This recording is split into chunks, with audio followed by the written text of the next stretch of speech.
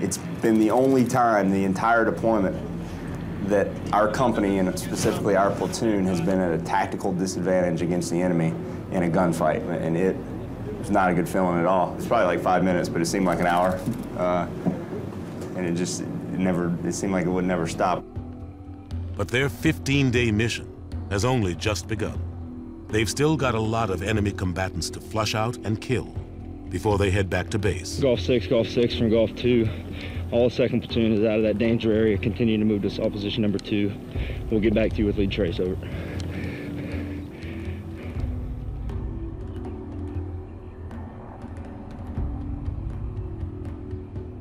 All right, let's get in this compound.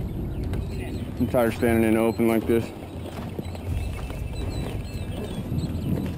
2-2-2-1, we're moving.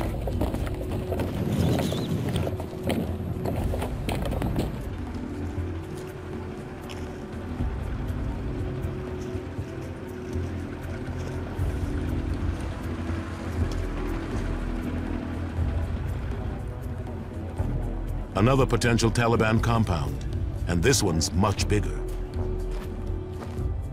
It's empty, but still may be mined or booby-trapped. Hi, guys.